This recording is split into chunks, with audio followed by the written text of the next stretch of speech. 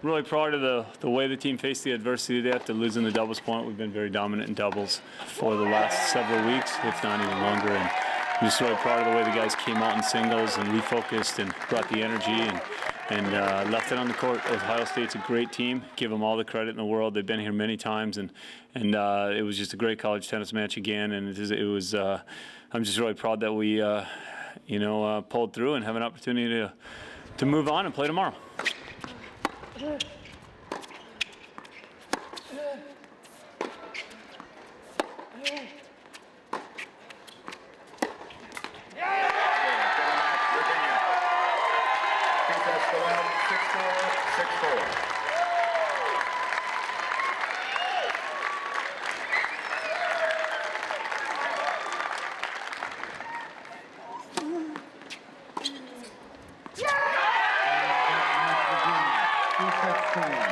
Four, 6, 6-3, 6-1.